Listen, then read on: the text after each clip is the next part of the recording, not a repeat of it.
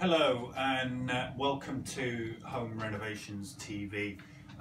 Today, or this afternoon, we're working on this hearth here, getting the tiles down, ready for putting the plasterboards on, similar to what we've been doing with the floor here, which I think some of the videos will have been coming out by now. Anyway, it has just taken us, or should I say Zoe, about an hour of time just trying to figure out which tiles to use on the top and which to use around the side. I know I've done lots of tiling videos, but I think this is quite important because I'm going to be doing it in a different way. I've just got to remember which tiles it was that Zoe, the other two tiles that Zoe wanted on the top, so I can put them all together, and then I'm going to bring over my big spirit level and I'll show you the problems that I've got. Hiya, yeah, we're back again. I wanted to just show you some of the problems that we've got here.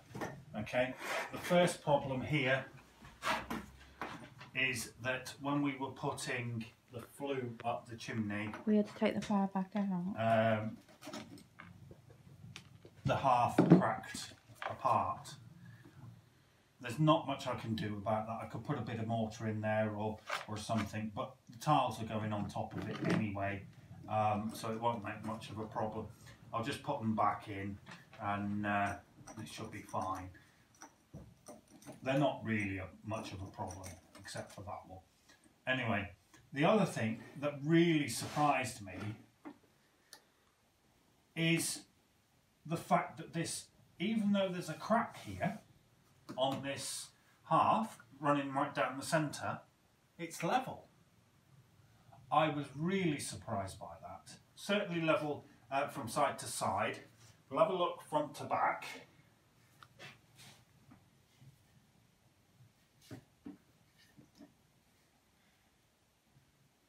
Yeah, the back could do with coming up just a tad, but that doesn't matter too much. It's sloping towards the back, so actually levels are fine. But the problems we've got with this is, and the reason I wanted to make sure I do a separate standalone video with this, is that we're using here a natural product. Now if I pick up say two random tile, say that one there and this one here, okay, they're a natural product and they are different thicknesses, okay, and we've got that right the way throughout. The other thing we've got the problem with, it's not really a problem, but it was more about how we deal with it, is there is such a colour variation in these tiles. That's why it took so long for us to work out what we're going to do. But anyway, my first task, because I want these the tiles on the top to overlap any of the tile edges on the face, on the three faces, we need to cut those tiles and put them on first. I'm not using my normal adhesive that I would normally use. I'm actually just using a cheap adhesive that Zoe managed to find. We'll have a look at it and see if it's of any good. It says it's a trade product, but I can't see it being. And it's a ready mix. We're using, for grout, we are using a grey, okay, a grey from top tiles. Yes, a grey grout, and it's by the brand BAL, B-A-L, BAL. I'm not using a notch trowel for this because of it being a natural product. I'm using an old plasterer's float and a gauging trowel as my tools, my trusty old rubber trowel. Hammer. You've seen me. Hammer. Sorry, rubber hammer. A small mini. All right, a mini spirit level, and I'm also using a slightly larger spirit level. Okay, because what we want to eventually have is the tops of the tiles as level as we possibly can. There may be some little deviations in it, but personally I think that adds to the character of it, but Zoe doesn't think so. So that's where we are. I'm going to get set up in a moment. In fact, I'm pretty much am. We're going to pause the video for a second and move over to the tile saw so I can tell you. Okay, what I've done here is I've set my folding ladders up with the tile saw on the top, and the brand of it is Tops Tile. I know that's a store, but they also have their own products, and this is one of them. And so far this has done about 3 or 4 bathrooms, a kitchen floor and a kitchen. It's still going mighty strong, and the way I've set it up is I cleaned out all the previous muck from inside, which is in that bucket below, and I've filled it with water, or put water in it. Okay, and I've obviously plugged it in down here into an RCD or RCB or whatever it is,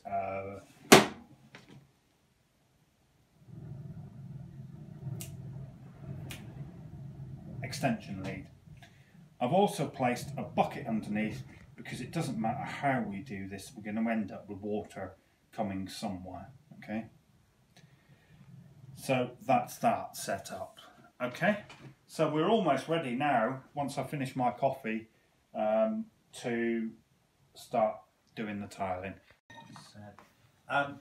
Hiya, I've been experimenting with these tiles, and actually this is the second time we've recorded this, because I did make a mistake, and I'm going to completely and utterly admit it, and I'll show you the mistake I made. Putting the saw through, I did it in the wrong place. So anyway, we've been having problems up until this tile getting the tiles through that saw because of the guard stand here. It seems to get jammed back here for some reason. So I came up with a method that seemed to work. We looked at doing chalk when we were marking, and that wiped off. Pencil didn't wipe off, but as soon as the water got on it, you couldn't see it. So what I do is I put the pencil mark at the back. Okay, I can roughly see it coming down here. I then use the Ruby. It's an angle grinder, but actually it's for tiles. It's especially for tiles. Yeah. And I have two other normal angle grinders. This is the only one that I'm really fussy about how it's used. It only gets used for tiles and nothing else. Okay. Yes, I could cut all the way through with this, but for some reason, unbeknownst to me, this wheel has become loose, and I cannot tighten it up for love nor money. Anyway. You ready? You got me running, got me running.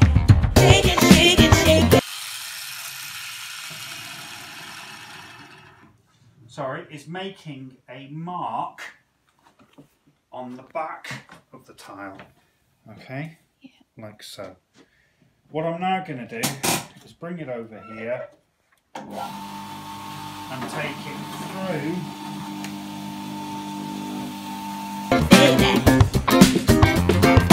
Raise your hands up! Raise them up!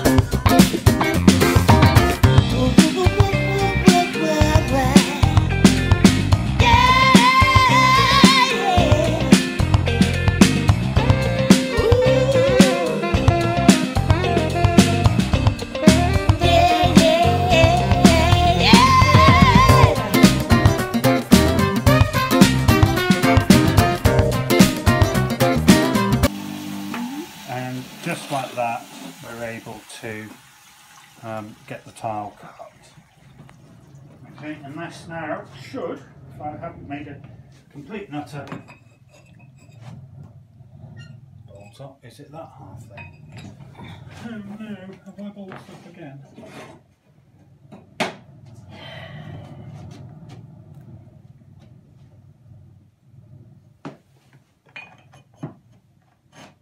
No, I haven't. No, I haven't. No, I haven't. Goes that way round. No, goes that way round. Like that there. Hiya. It's taken a lot longer than I thought it would to cut all these tiles, and it really was a headache. And I've still got more to cut, but I can't go cutting any more this evening. Because of the time related. Yeah, because of the time. So I'm just now, the way I'm doing this, because this hearth is so uneven, is I'm literally caking the back of the tile in it. With the ready mix. With a ready mix. What and then I'm you've just never used before. Yeah. Offering it up, pushing it in place, and it seems to work that way. Yeah. Okay. Offering it up, putting it in place. Then I'm going to get the next tile and do the same.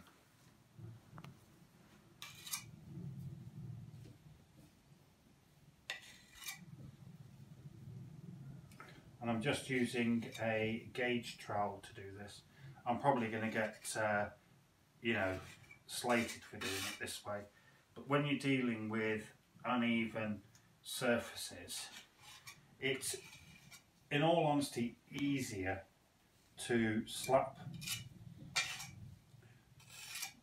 put the adhesive on the back of the tile and then just bed the tile in.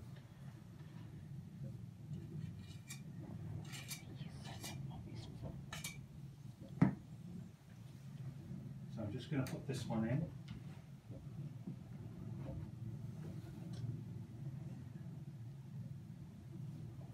And I'll put it in upside down. That's fine. Flip it over. It's not this time. Okay.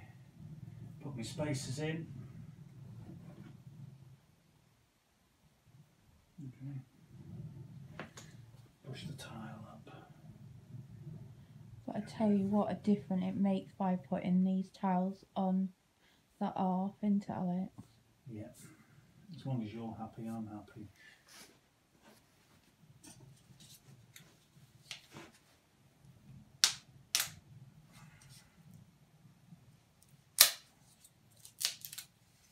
Just taking a tile, a little wedge, and bringing this tile here up to the top. There's not much of a gap down the bottom, but there is a tiny gap. There we go.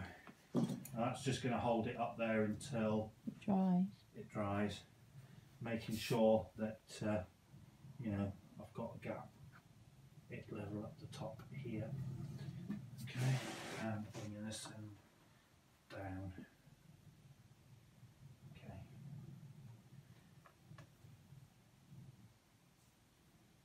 Making sure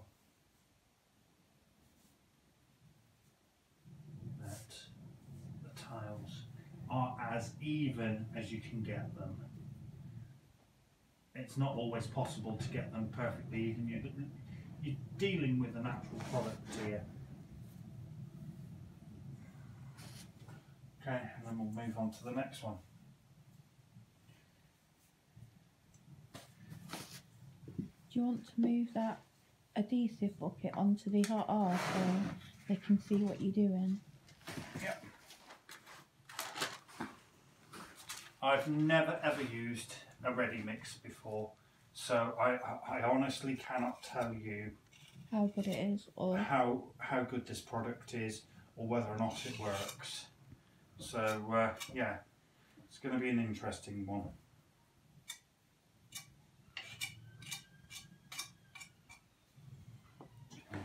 not good. Not firing.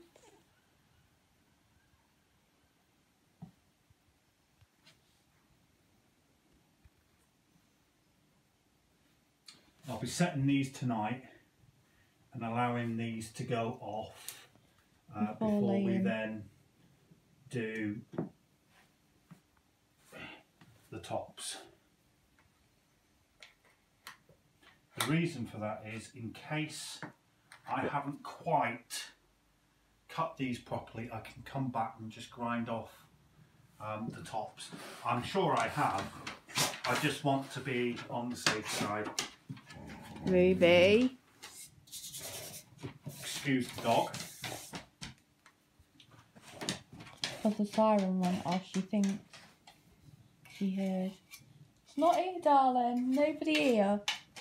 Just me, you and Daddy. And Missy, wherever she is. Yeah, girl's not with us this evening. No, they're out of friends, aren't they? Yeah.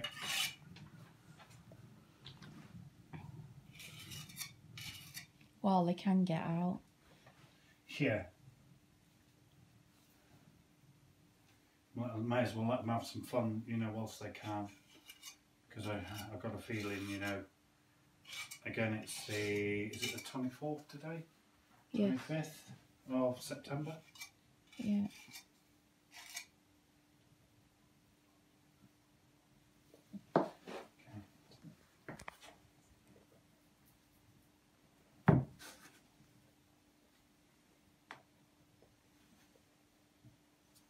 I'm on my own this morning. Zoe's not feeling too well. She wasn't well yesterday, actually, and I didn't get as much done as I wanted to because I ended up having to look after her. I'll go into her story a bit later in another video. But this morning I've got to get on with this hearth just behind me and get that finished. So I know it's going to be a bit noisy and I shouldn't really make too much noise while Zoe's ill, but you know, I must get on with it because you know, we're going to be getting plaster up on these walls fairly soon, or certainly plasterboard anyway, and I haven't got time to be messing about with it. So yeah, we'll be getting on with that in a moment, so I'll speak to you in a bit. I'm just making myself a coffee. Okay.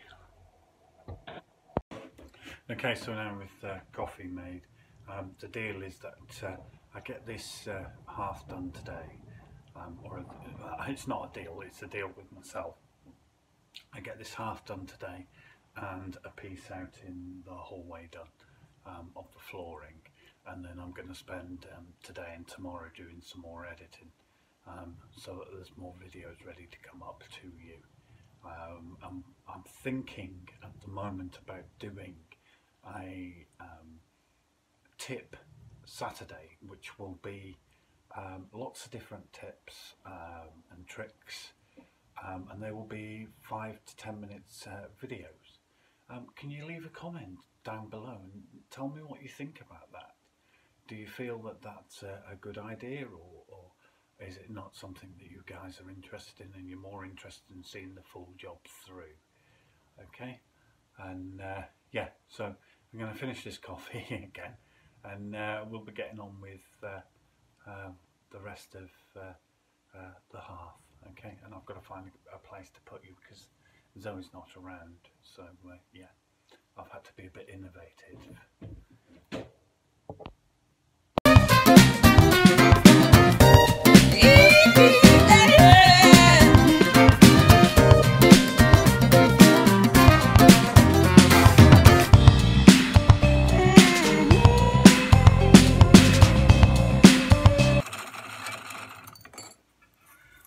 done there is just cut the first section of tile for going around this fireplace.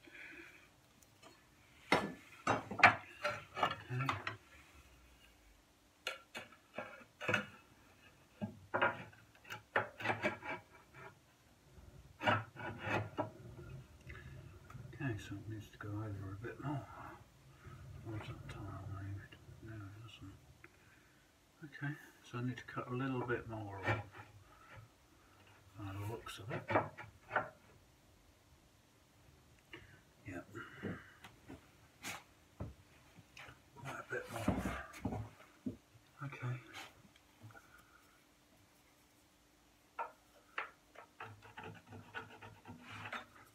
I always like to cut less off than what I actually think needs to come off. I can always cut more off and can never cut less.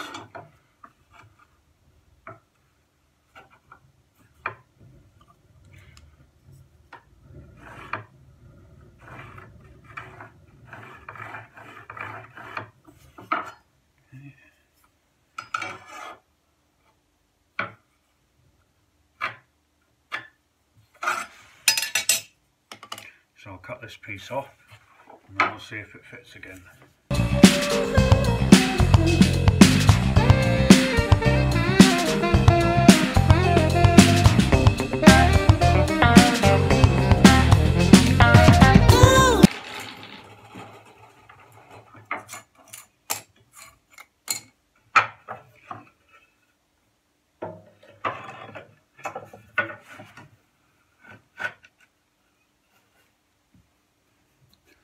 Get in there.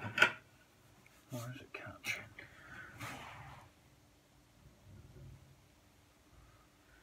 Okay, so I think it needs to come off of this corner here. Certainly.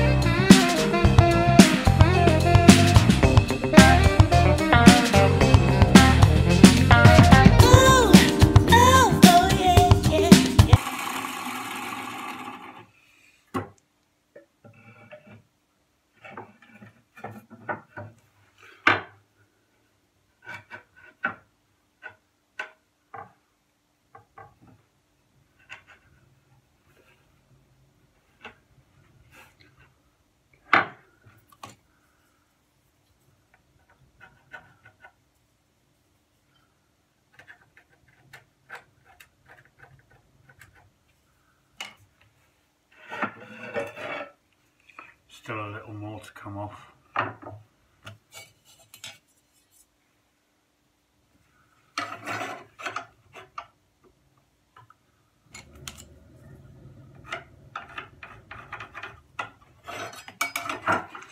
Just little fiddling about like this that takes some time, so I think what I'm going to do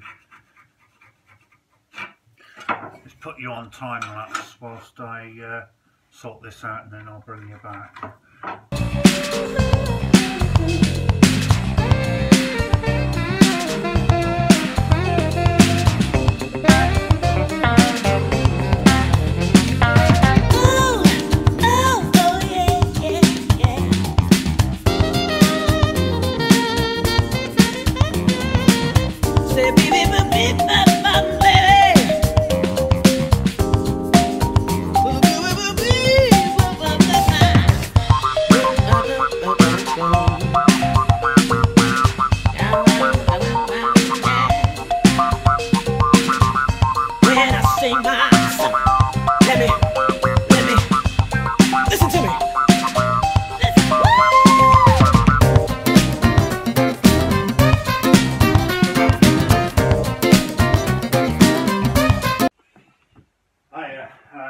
Welcome back. I'm just about to be putting down those tiles. Took quite a while to to cut them all and get them ready. I know there was only 3 tiles, but they were quite complicated cuts. And you'll have probably seen as part of the time lapse the dust that I've just created, and that was just getting any high spots in the hearth out. There was a couple I didn't quite like whilst I was sitting the tiles on there. I mean, I know, you know, without the adhesive you're never going to get them to sit flat, but there was just slightly too much of a high spot, and I needed just to grind some of the top away or surface away from just underneath the where the ash pan will sit, just so that the front guard will sit a bit nicer on there. So yeah, we've done that. I'm just waiting now for the dust to settle, and you can probably still see it working its way out through the house. So yeah, once that's done, I'm going to give it a good hoover, and we'll be getting on with putting down the tile, and we'll be bringing you back then. Okay, so I'm going to sit down, have a nice cake, and we'll go from there. Okay, and today's cake is a lemon drizzle, is it? Yeah, lemon drizzle from a Mr. Kipling. So yeah.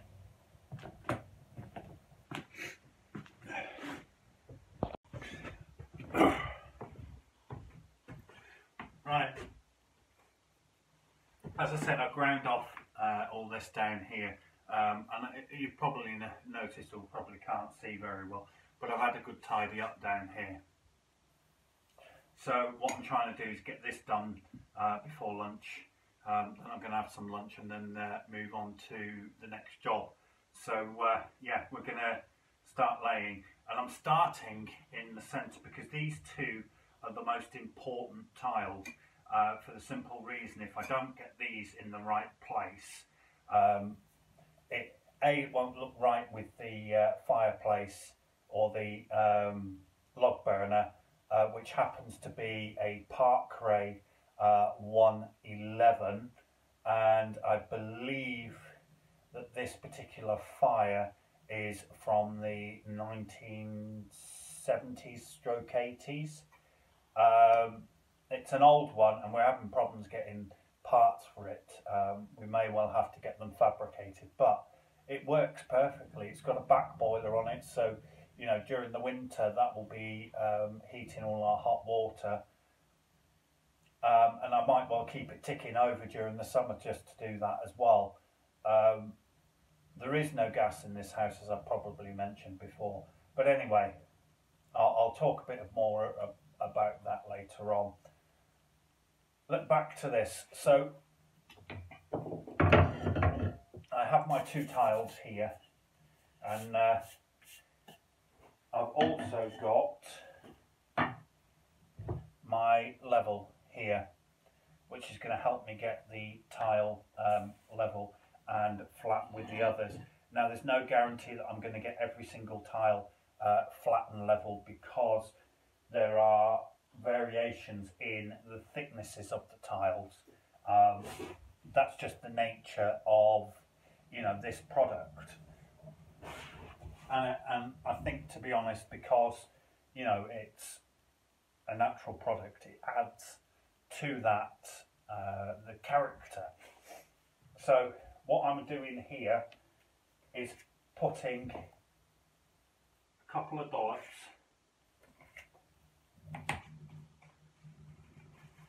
down on the hearth. Okay. And then what I'm doing is on the back of the tile, I'm just putting some mud as well. So I'm buttering the back of the tile. I don't have to do this really with slate, because it's actually not too bad, but you know, I prefer to do that. And then what I'm going to do is place it onto the dollops, and just push it down. They'll spread, but it just gives me that little extra to help me get the tile level. Okay, so that side there just needs to come down a tad. That's perfectly level there.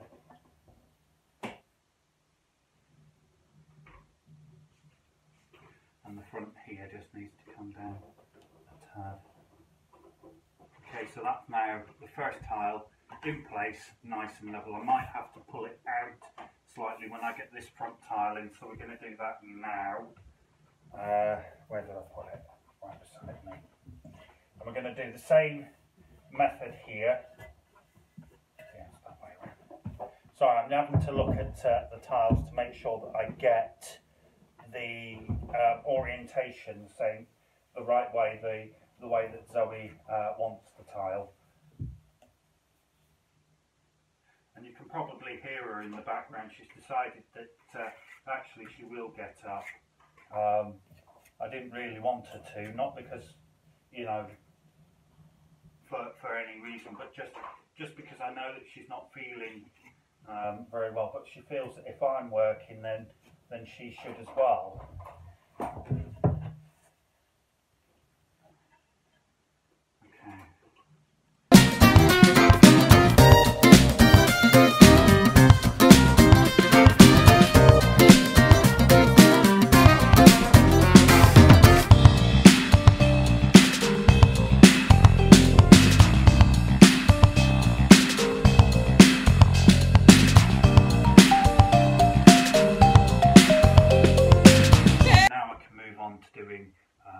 Tiles either side, because these two, like I said, are the most important ones, because they have to be virtually centre with